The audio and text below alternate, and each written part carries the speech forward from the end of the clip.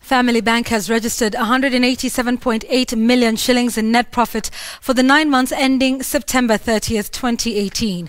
These and more stories in our Business News Roundup.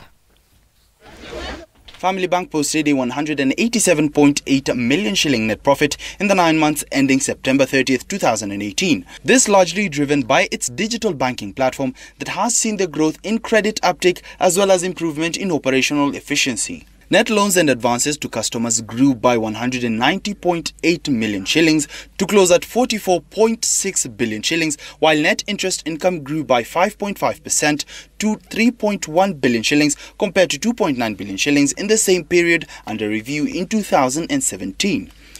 Elsewhere, Central Organization of Trade Unions (COTU) has moved to the International Court to sue T multinational companies operating in Kenya for allegedly undermining workers' rights in the country. COTU Secretary General Francis Atwoli says the union has signed an agreement with law firm Ozone Solicitors to assist in dealing with the case in the United Kingdom.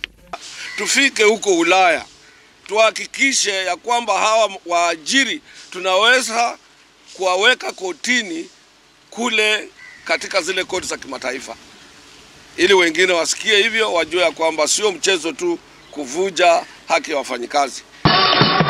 Hoteliers in Kilifi are gearing up to cash in the festive season as both foreign and domestic tourists start arriving for the December holidays. According to operators, all hotels in Kilifi town have recorded 100% bookings, this despite the abduction of Italian volunteer that worked in the county.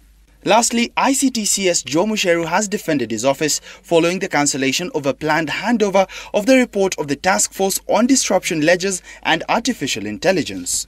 Speaking on the sidelines of the CIO 100 Annual Symposium and Awards in Naivasha, Musheru said the last-minute cancellations had been occasioned by conflicting events. But what happened yesterday, actually Tuesday, we were supposed to have it. I was summoned to Parliament. Now, you are the people who report that as CSs we are called to Parliament, alafu tunakata. So now to give them an excuse that we are launching a report. Faisal Ahmed, Citizen TV.